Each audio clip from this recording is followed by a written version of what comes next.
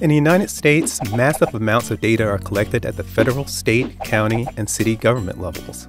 Our tax dollars pay for that collection, and much of it is available to us as open data, published in repositories that all can access. You're probably benefiting from these collections without even realizing it. When you check your weather app or when you activate your GPS navigation, you're using open data published by the federal government.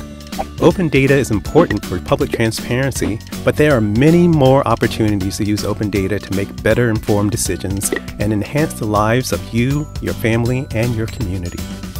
Maria just got a job in a new city. Before the whole family moves, she and her husband Sanjay pay the city a visit to check out the neighborhoods. They want to make sure their school-aged daughter and son will get an excellent education. They find an open data archive showing years of standardized test performance for all the public schools in the city.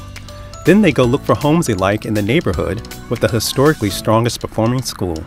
When Anne was looking to finding a nursing home that she could trust would be responsible caretakers for her ailing mother, she used open data from her state. The record showed whether the facilities had any worrisome citations or whether or not their license was in good standing. Anne was able to find a place she liked that had a license in good standing and a spotless citation record. Amari felt that potholes in his neighborhood got less maintenance attention than those in other neighborhoods. His city has an online app that allows residents to report a pothole.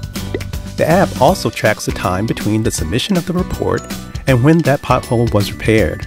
By looking at a year's worth of data, Amari and his neighbors were able to show their city council that the time it took to fix potholes in their neighborhood was indeed slower, on average, than in other neighborhoods. The council was responsive. Repair times in Amari's neighborhood were brought in line with the others. Open data tells the story of you, your neighbors, your town, and your government. Government agencies collect, archive, publish, and update the data, but it belongs to the community. Free and open access makes it an asset for everyone. What will it do for you?